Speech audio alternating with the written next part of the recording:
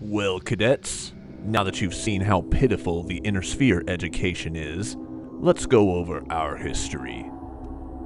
Founded in 2253, the Taurian Concordat is the combined effort of freedom-loving individuals to develop an egalitarian state far from the imperialism of the Terran Alliance.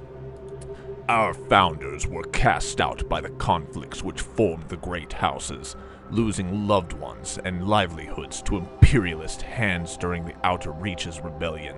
Fortunately, the colonists, known as the Calderon Expedition, settled the rich and fertile Hades cluster at the edge of known space. Within a century, the people of the Taurian worlds expanded beyond the nebula, swelling to billions of people scattered among several worlds. The Concordat began as a loose association of these independent worlds, each pledging itself to the mutual defense of the others.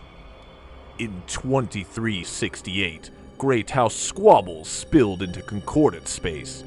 Our navy, though ill-equipped to take on such power, fought admirably, destroying 2 warships and capturing a 3rd.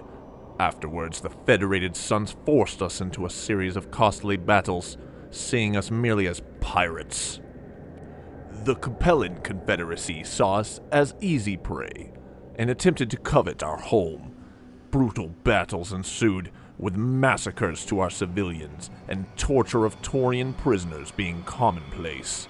Rather than lose heart, we Taurians pitched back the Capellan scum with even greater resistance. In 2571, when the Great Houses unified to create Star League, our worst fears came true. We saw through the guises of both the League and their deceitful Ares conventions, seeing them as the totalitarian ruses they really were. By 2573, Davian avarice was at an all-time high. Seeking to covet our technology and armed with the newly developed battle mech, the tyrants took a mistaken ship jump as a declaration of war. This sparked the long and brutal Taurian campaign of the Reunification War. Richard Cameron, in his despotic attempt to control the periphery, tried to bring us to heel. However, Protector Mitchell Calderon foresaw this great disaster. He prepared his nation to resist the Star League so well that it took the bulk of the League's troops nearly 20 years to force a surrender. We did everything we could to protect our home. From bombing jump ships, to nuclear arms, to terror tactics, nothing was off limit to defend our freedom. The inner sphere call us savages, but at least we're still alive to be called anything. Morals are one thing, survival is everything.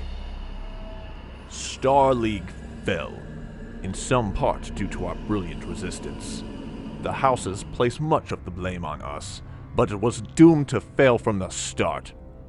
Now, with the houses picking each other apart, our periphery neighbors seek what wealth and tech we've managed to save. Ambitious leaders of the inner sphere also seek to covet our planets. Let them try. Keep your hand on your gun.